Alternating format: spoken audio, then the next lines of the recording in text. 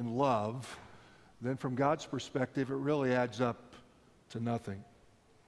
This morning, we're going to begin our inspection of the various fruit of the Spirit as they're listed in Galatians 5. We've spent the last couple of Sundays providing some background for the fruit of the Spirit and an overview of the fruit. And beginning this Sunday, for the next several weeks, we're going to examine one by one each of the 9 character traits that the Holy Spirit wants to produce in each of our lives as Christ's followers with our cooperation. And today we are going to take a close-up look at this first piece of fruit on the Apostle Paul's list, and it happens to be love.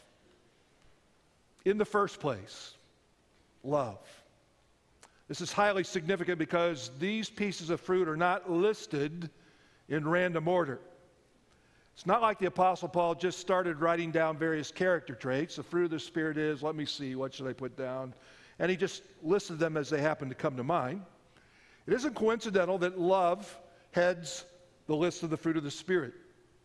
Paul deliberately placed love, first of all, because he truly believed it's the virtue that matters most. How do I know that? Well, how do I know that Paul considered love supreme? Well, the list of the Spirit's fruit isn't the only place in the New Testament where the Apostle Paul prioritizes love. There are numerous other places in his biblical letters that Paul elevates love above everything else. As you can see here, I've assembled a collage of New Testament verses which demonstrate the supremacy of love in Paul's Spirit-controlled mind. First of all, in Romans 5, Paul writes, For we know how dearly God loves us, because he has given us the Holy Spirit to fill our hearts with what? With his love. Paul is telling us here that when we first became a Christ follower and trusted him alone for our salvation, the Holy Spirit of God was given to us.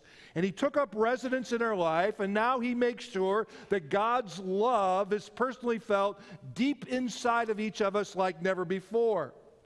Literally here, Paul writes that through the Holy Spirit, God's love is poured out into us. God doesn't leak or drip his love to us in tiny measures. He produces a flood of love into our hearts that is intended to fill us and then overflow into the lives of others. So a heart full of God's kind of love is the primary evidence that the Holy Spirit is present in our life. Then, in fact, in Galatians chapter 5, the same chapter that contains the fruit of the Spirit, Paul says that the only thing that counts is faith in Jesus Christ expressing itself, how? Through love. That is, if the Christian faith is inside of us, it will be noticed and verified by the Christian love that comes out of us. Of all the virtues that Paul could have chosen to declare to be the distinguishing mark of a Christian, he picked love. Paul goes on in this same chapter, Galatians 5, to say that the entire law of God is fulfilled in keeping this one command: love your neighbor as yourself. Now, there are 613 commands in the Old Testament law of God. And they can be condensed and summarized, Paul says, in this way: just love people. Treat those around you the way you would want to treat them. If you love people and love God, you are in effect obeying the hundreds of God's commandments. Now, Paul considered love so supreme among all the virtues that in 1 Timothy he identified the overall purpose of his entire teaching ministry, whether his instruction came in the form of speaking or writing. Paul says that the overall purpose of my teaching ministry is that all believers will be filled with love. Got to thinking about that this week as a preacher and teacher. Over the course of the last 30 years, I've delivered over 1,200 different sermons here at Village Church. And I've taught hundreds of classes as well. And really, that should be my goal, and hopefully has been my goal as well. That if you boil down all that I've said for 30 years, it comes down to this: people, come to Jesus so that you can love God and love people as you should. Here are just a few other strands of evidence supporting the supremacy of love in Paul's mind. In his first letter to the church in Corinth, he says, do everything in love. That pretty well sums it up, right? Whatever you do in life, do it in love. And then he devotes a whole chapter in this letter, 1 Corinthians 13, and it's an eloquent appeal for Christian love. And in it, at the end, he says, folks, Christian faith is essential. Folks, Christian hope is vital. But folks, the greatest is love. And so all of us who follow Jesus should realize that we will never move beyond our obligation to love others. In fact, Paul writes in Romans 13, let no debt remain outstanding. Now that's interesting in light of where we've been as a congregation this past winter. Those of us who took Financial Peace University, the course, we were challenged to work hard at paying off all of our financial debts. But Paul reminds us here that there's another kind of debt that you and I will never repay.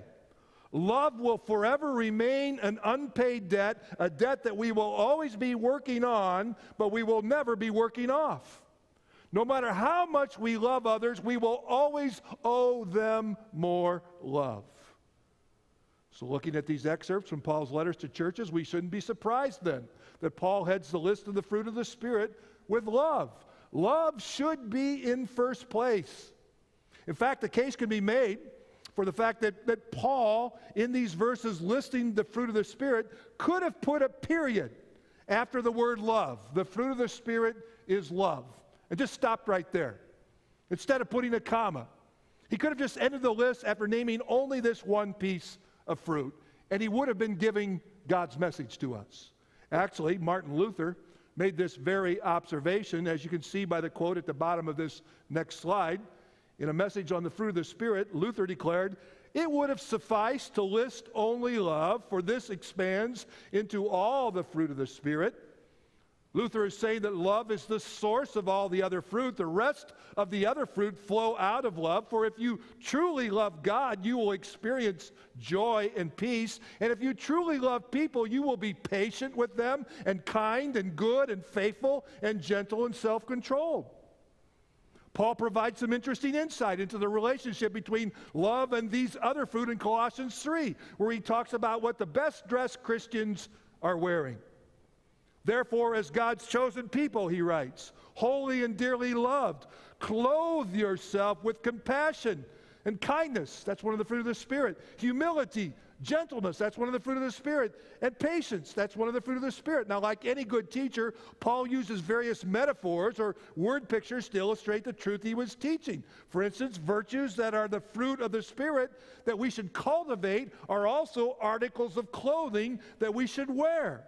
And Paul tells us in verse 14 of Colossians 3 that if you think about all these virtues that we should be wearing as Christians, love is the top coat that coordinates the entire Christian wardrobe. He writes, over all these virtues, put on love, which binds them all together in perfect unity. Love is what you put on top of all of these other items of dress, Paul says, because as we live the Christian life, love is what ties everything together that we are and that we do. Do you want to be an attractive Christian? Well, then dress attractively. Clothe yourselves with things like joy and peace and patience and kindness, goodness, faithfulness, gentleness, and self-control. But if you really want to be stunning, then enhance all these other virtues you are wearing by putting on the beautiful top coat of love. It's the main attraction. Okay, so we've established, I think, why love has to be first on the list of the fruit of the Spirit. So now we need to define what love is. We need to describe what Christian love looks like. And it is important to note that Paul uses a special word for love, not only in his list of the Spirit's fruit, but also in every one of the other scripture passages that I've shown you this morning. In the Greek language that Paul spoke and wrote, the distinctive word for Christian love, for God's kind of love, is agape. Paul uses the noun agape 75 times in his New Testament letters, and agape in verb form he uses 34 times. He's all about agape love, and so today's message focuses on agape love. I remember years ago when my two daughters were young and they were still growing up in our home, one Sunday I preached a similar message to this one. I was emphasizing what agape love is all about, and my daughters got into a tiff at home that Sunday just an hour or so after the morning service. And suddenly I heard my oldest daughter, Erin, deeply perturbed about something her little sister had just done to her. And she loudly exclaimed, Kristen, you should show agape love, you dork. You know, it's so easy to apply sermons on love to someone else, mistakenly believing that they need it more than we do, but I would contend that we're all dorks. And none of us are as good at loving others as we might think we are. So perhaps the place to begin is probing for a deeper understanding of agape love. For the next few minutes, I want to analyze agape and suggest to you that it consists of the three essential components that you see before you now. Agape love is, first of all, unselfish serving. Secondly, agape love expresses itself even towards those who don't deserve it. In fact, this is a distinguishing mark of agape. It is especially eager to love those who are especially hard to love. And thirdly, agape love gives whatever is needed, no matter what the personal cost. Now, I want to invest a few minutes in each one of these components and enrich our understanding of this distinctively Christian love. First, agape love is unselfish serving. Note that serving is an action verb. Christian love is something that we do, not just something that we feel. Agape puts us in motion rather than just stirring an emotion. It certainly feels compassion for others, but it doesn't stop there. It doesn't stop with those feelings. It goes ahead and does something or gives something to help meet the needs of others. Romans 5:8 tells us that God showed his great love for us not just by feeling compassionate for us, but by doing something about it. He set in motion a plan to save us from sin and eternal death, and he did that by sending Christ to our rescue. God didn't just feel compassion for us, as I said. He did something to meet our desperate need. Agape love always shows itself in selfless action. So we should imitate God and love others the same way he does. We should love others with God's kind of love. And Paul reminds us that like God's love, our love for others shouldn't be selfish. It is not self-seeking. On the contrary, when we truly manifest Christian love, we will be serving one another humbly in love. Serving, it's action. It's putting into practice what you're saying, putting your money where your mouth is. It's at this point that I can't resist retelling one of my favorite stories. If you've been around Village Church for a few years, you have no doubt heard me tell this story before of a cement worker who, while laying new sidewalks in a subdivision, bragged to his coworkers one day about how much he loved children. But then when some kids in the neighborhood put their handprints in the newly poured sidewalks, this man, a self-proclaimed lover of children, went ballistic. He ranted and raved and described in detail what he was going to do to these kids. The other workers took note of this man's blustering overreaction, and they challenged him. Hey, I thought you said you loved children. And he replied, I do love kids in the abstract, but not in the concrete. It's one thing to love people abstractly. It's easy to love people in theory. It's quite another to love them concretely in real life and with real actions. In fact, the rest of the fruit of the Spirit are concrete expressions of agape in our daily attitudes and conversation and conduct. Agape love finds all sorts of active ways to serve other people unselfishly. You know, up to about 7 years ago, I have to confess, and I'm not proud to say this, I had never donated blood in my life. I just don't like needles. I don't like the pain. I didn't like the inconvenience of it. But about 7 years ago, my grandson was born 3 months premature, weighed 1 pound 14 ounces, needed multiple blood transfusions, and it was determined that I had the same blood type as my new grandson. And folks, I was rolling up my sleeve on the way down the hallway to the room to give blood. Gave blood several times and did it gladly. You know what? It's easy to love people and to serve them when you love them and when they deserve it. But the second component of agape love is its insistence on loving unlovely people. especially when they're at their most unlovable. Anyone can show love to people who deserve it. What sets agape apart is that it extends love even toward the undeserving. In this sense, agape love is unconditional. It gives regardless of the worthiness of the recipient. And again, God is a supreme example of agape, back to Romans 5:8. But God showed his great love to us by sending Christ because we deserved it? Oh no, while we were still sinners, Christ came. You know, if you want to boil down sin to its very essence, sin is saying to God, leave me alone. Sin is a declaration of independence. God, I don't need you. Some people say, leave me alone with a clenched fist. They're angry at God. Leave me alone. Most of us sin more respectably. We sin with an open palm. Leave me alone, God. Don't call me. I'll call you if I need you. And we sometimes think of God like a flotation device on an airplane. It's nice to know that it's there, but we hope we are never going to need it. That's sin. And despite our ugly rebellion against God and our disregard of him, God loved us anyhow. He loved us despite the fact that we were his enemies, despite the fact that we were nobodies in this world, and he keeps loving us despite the fact that we fail him again and again and again. And we show God's kind of love to others, Paul writes in the Bible, when we feed our enemies if they are hungry, when we are willing to make friends with nobodies, and when we never give up on, we never lose faith in people who have disappointed us and failed us. Love endures through every circumstance. A missionary couple came home from the mission field for a year of furlough after an unusually tiring stint of service. And the wife in particular had been looking forward to this time of rest with great anticipation. For the first time, she was going to have a place of her own. It was a large new townhouse-style condo with a patio. She was very creative and made the patio the focus of her decorative talents. However, after a few months of bliss, some new neighbors moved next door, and the word to describe them would be coarse. There was loud music day and night with a constant flow of obscenities. They urinated in the front yard in broad daylight. They totally disrupted her peace. She could see nothing good in them at all. She asked the Lord to help her to be more loving, but all she got back from these annoying neighbors was disgust and rejection. And the crisis came when she returned home one day to discover that her neighbor's children had sprayed orange paint all over her beautiful patio, the walls, the floors, and everything. She was distraught. She was furious. She tried to pray, but found herself crying out, God, I cannot love them. I hate them.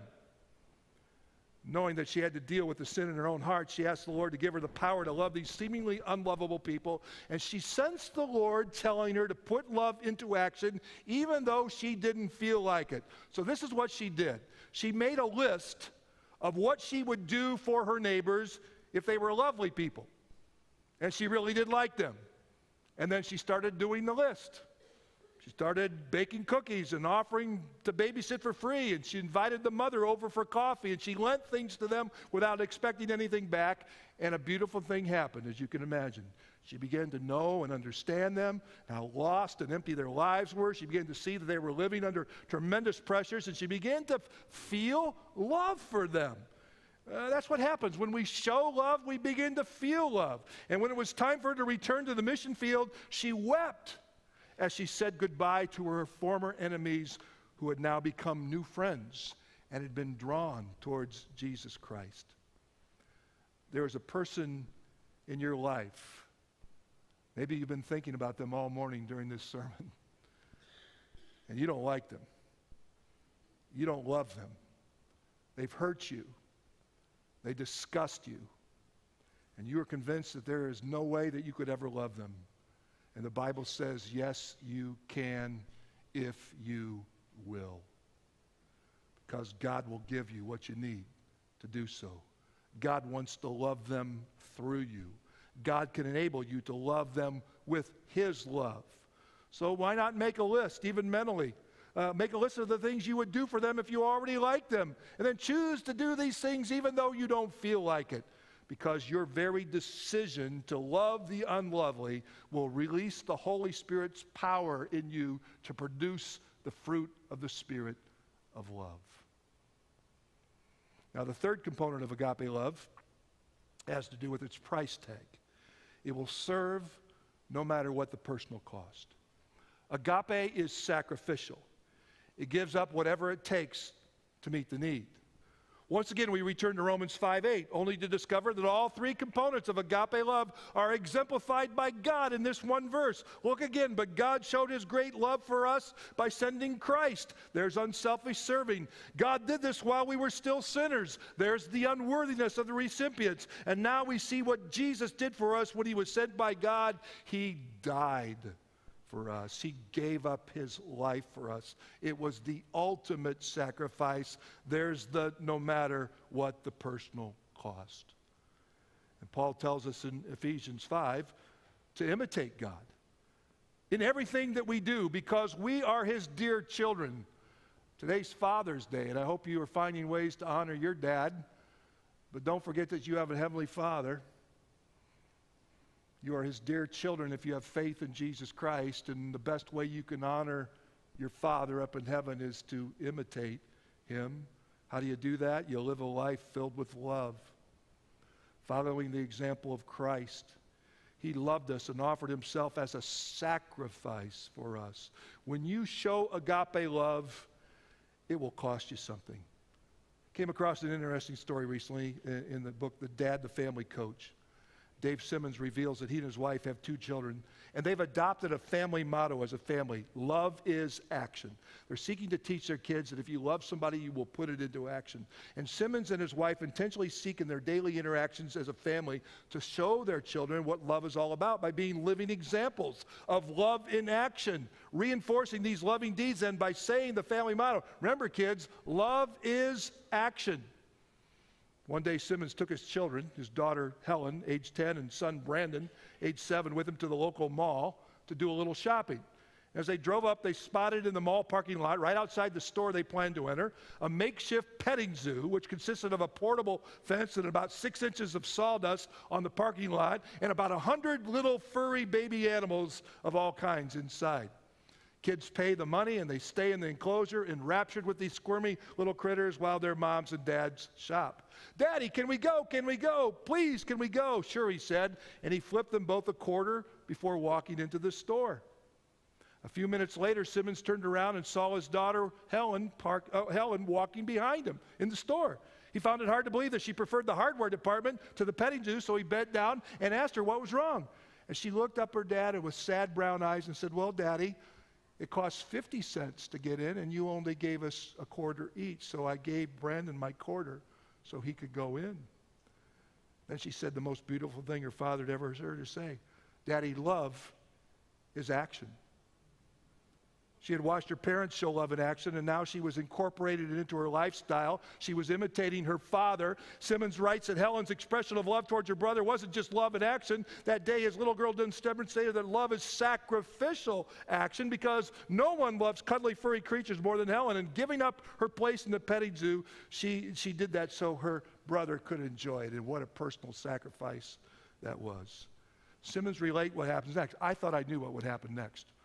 Because if I was him, I would reach down into my pocket and get 50 cents and say, "Honey, that's great. Go and enjoy the petting zoo." That's not what he did.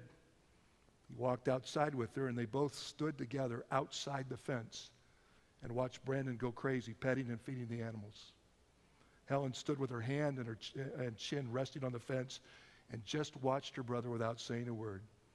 Simmons says, "I had 50 cents burning in my pocket, but I never offered it to Helen, and she never asked for it. She wanted to experience the family motto, and I let her. She learned an important truth that day. Love is sacrificial. Love pays a price. Love always costs us something." I want to ask you today, are you agape loving anybody? Are you willing to deny yourself or inconvenience yourself in any way to meet the need of someone else? That's what Christian love is all about.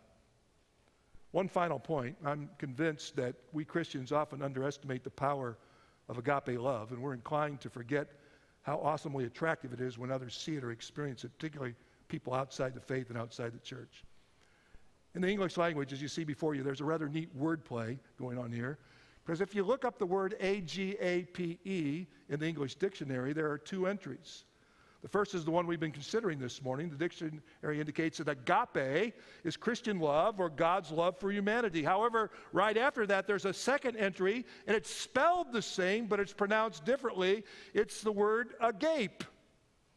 And the dictionary definition is this: in a state of wonder and amazement, as with the mouth wide open. For instance, if you're watching a powerful display of nature such as an avalanche, you would probably be staring at it with your mouth agape, which means that your mouth would be wide open in awe, and of course, you should close it before it gets full of snow. Isn't it interesting, as a coincidence, that mouths wide open in wonder and amazement is the typical reaction when people see or experience God's kind of love? Agape love leaves mouths agape. There was a man who had no interest in spiritual matters, related casually to the Christian neighbor who lived next to him, talked over the back fence, borrowed the lawnmowers and stuff like that. Then the unbeliever's wife was stricken with cancer, and she died a few months later. Here's a part of the letter that this grieving man wrote afterwards. I was in total despair. I went through the funeral preparations and the service like I was in a trance. And after the funeral, I went onto the path along the river, and I walked, and I walked, and I walked all night, but I didn't walk alone because I noticed my neighbor, who must have been afraid for me, I guess, stayed with me all night. He didn't speak. He didn't even walk beside me. He just followed me and watched me. And when the sun finally came up over the river, he came over and said, let's go get some breakfast. I go to church now. I go to my neighbor's church. A religion that can produce that kind of caring and love that my neighbor showed me is something I want to find more about in my life. I want to be loved, and I want to love like that for the rest of my life. Do we realize how powerful love is to draw people to Jesus? The latest issue of the magazine Christianity Today cites a survey done among Muslim people who have converted from Islam to Christian faith. Interesting question. People who used to be in Islam, who grew up in that, who have now embraced Jesus Christ. And they were asked, what was the major factor that caused you to leave your Muslim faith and be drawn to Christianity? 25% cited dreams and visions as the major factor. And God does indeed work sometimes in people where he gives them a dream or a vision and draws them to Christ. 25%. 30% cited disappointment with Islam as the major factor. They came to Christ just because of their disappointment with their own religion. 85% said it was the love of Christians that was the major factor that drew them to the Christian faith. And 60% of the people said the love of Christians was the exclusive factor that drew them to the Christian faith. We all have people living all around us, working in the next cubicle over from us at work, riding the exercise bike or walking the treadmill next to us at the health club. They come from different countries, different religions. And we maybe be tempted to think that they're so steeped and entrenched in their religion and they would never have any interest in coming to Jesus. And do we realize what a little love would do to draw them? If they saw the beauty of Jesus in us and the way that we conducted ourselves towards them, who knows what God could do. This Friday night here at Village Church, there is going to be an international workers outreach. We're hosting it. We're not putting it on, but we are hosting it.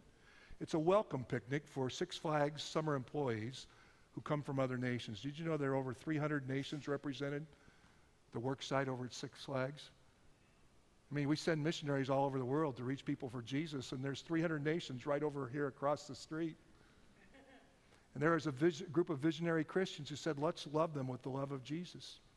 And they provide various activities for them to do when they're off duty. A lot of them just work and go back to the dorm. And they love to have some contact with American people. There's going to be a picnic here on Friday night. People from Dominican Republic and Jamaica and Taiwan and Thailand and Singapore and Turkey going to be here. don't know Jesus. There are going to be people here showing them Christ's love. Last year, this event took place here as well, and there was a young woman from China who gave her life to the Lord. She was so ripe, she was ready to receive Jesus that night. Don't underestimate the power of Christian love. I want to close this message today by sharing with you a wonderful story of how God is at work right here at Village Church. In the wake of a tragedy that was recently experienced by a VCG family, the Harveys. Many of you know that Anna Harvey, the 30-something daughter of Steve and Kathy Harvey, a single mom with two young daughters, Kiara and Shoshana. Anna was tragically killed out on Highway 45 in early May. She was riding her bicycle home from a class at CLC when she was accidentally struck by a car and died at the scene.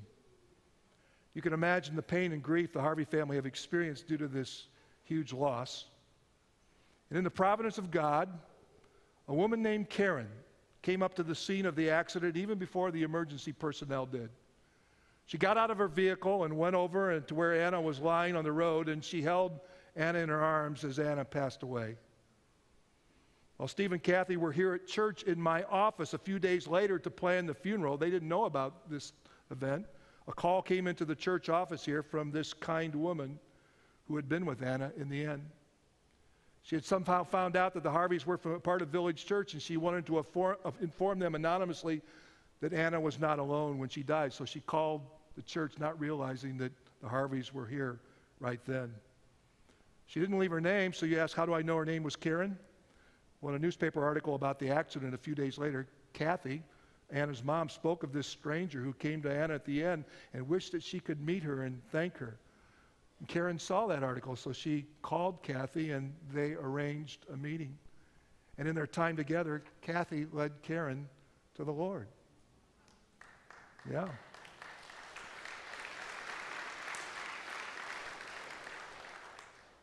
Karen later told me that she had not been particularly religious or seeking God and hardly ever prayed.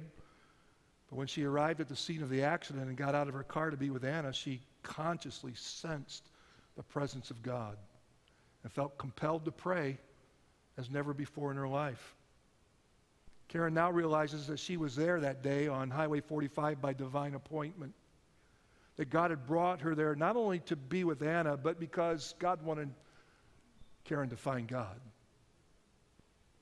Karen is now growing in her new faith in Christ with Kathy's guidance and encouragement, and Karen has been attending VCG since Mother's Day. In fact, she may be here. Karen, are you here in this service? Right here. Welcome to Village Church, Karen.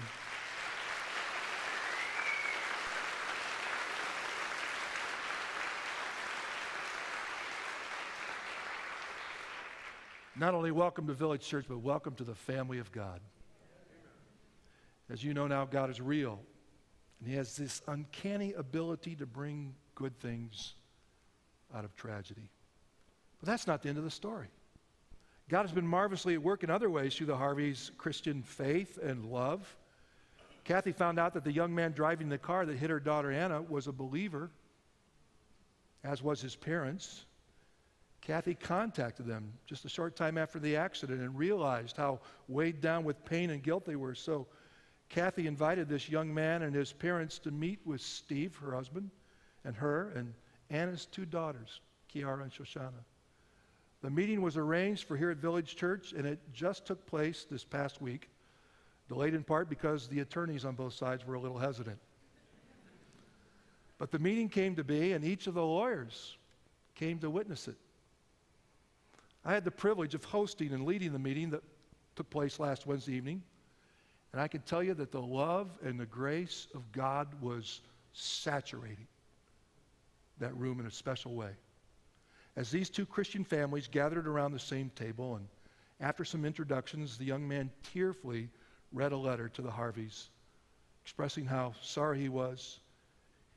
I'll never forget, he looked at the two little girls and he said, "I'm so sorry. No children should have to bury their mother. I hope that you will forgive me. I've asked God to forgive me, and I think He has, but I have a hard time forgiving myself. Please forgive me." No sooner had he gotten done reading the letter that Kathy, on behalf of the family, said, "We forgive you. We forgive you."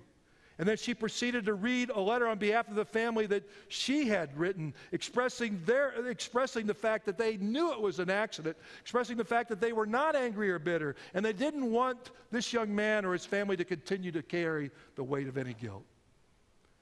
And Kathy shared with them several good things that she had already seen God do as a result of this tragedy, including the spiritual awakening of Karen. She says, God is good. He's at work. And then Kathy presented the family a beautiful vase of flowers with various kinds of flowers in it. She had done some research, and each flower symbolized some aspect of the message that she wanted to convey to this family. Some flowers represented love, and others forgiveness, and others healing, and others innocence. And as these flowers were received, and as the copies of the letters were exchanged, there wasn't a dry eye in the room, including those of the lawyers, who, by the way, whose mouths were agape. They had just witnessed something they weren't used to seeing and were awestruck with the power of Christian love. I had the opportunity after the meeting to talk with the attorneys. I was able to point out to them that what they had just seen and what they had just heard was only because of Jesus. That these two families were simply passing along to each other some of the love and grace that Jesus had lavishly given them. Folks, when you're in the presence of agape, you know that you are in the presence of God. May the Spirit of the Lord, therefore, produce this distinctively Christian fruit in all of us. And may the awesome power of agape love not only leave mouths agape, but also cause searching hearts in lost people all around us to open wide to Jesus Christ. Amen? Amen. Would you stand with me as I close in prayer?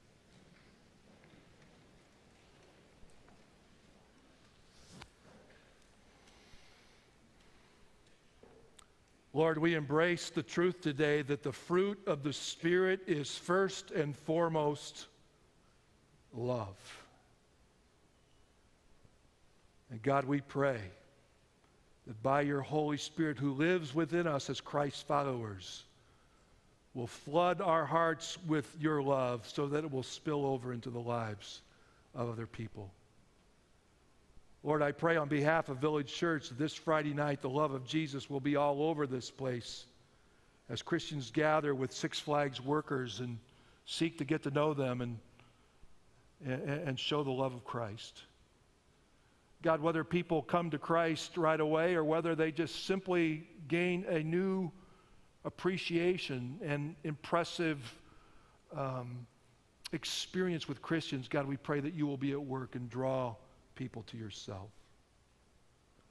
God, I want to pray for the dads in this room today on this Father's Day. Hopefully they'll be honored today and maybe even receive a gift or two. But God, I pray that you will help the dads of Village Church to give gifts to their wife, to their children, gifts of agape love.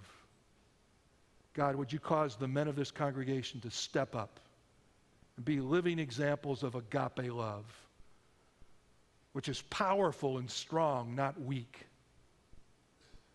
God, I pray that there will be such agape love in our lives that our children will look at us and say, I want to be like Dad, because he's like my Heavenly Father. And indeed, I pray for every person here at Village Church, and I pray for us as a congregation.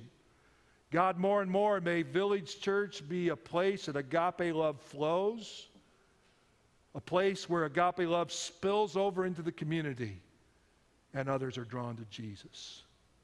God, I pray that you will help us to live a life of love even this week so that mouths will be agape.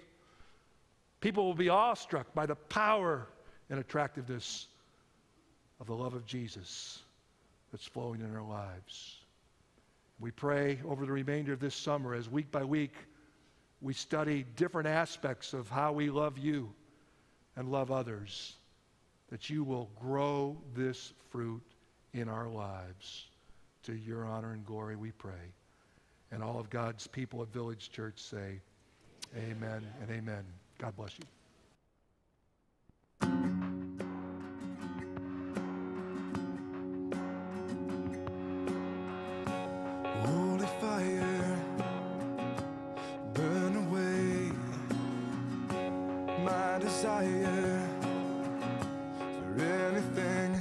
that is not